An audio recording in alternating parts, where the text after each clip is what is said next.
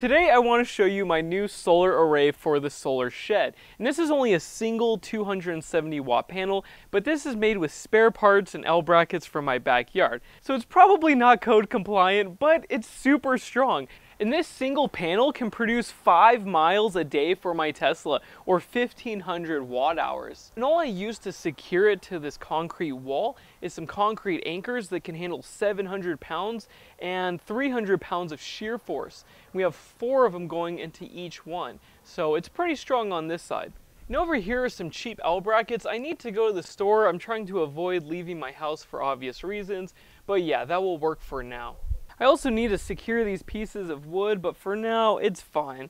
And what's really nice is if I add some hinges right here when I actually go to the store, I can adjust the tilt of this depending on what season it is. And if this whole thing falls apart, it's not a big deal. There's nothing on this side that it can hurt, so I don't really care that much about it. But please do not criticize it in the comments. It was a fun thing that I made with spare wood, so please do not flame me. It's a fun little project. I built in like 2 hours.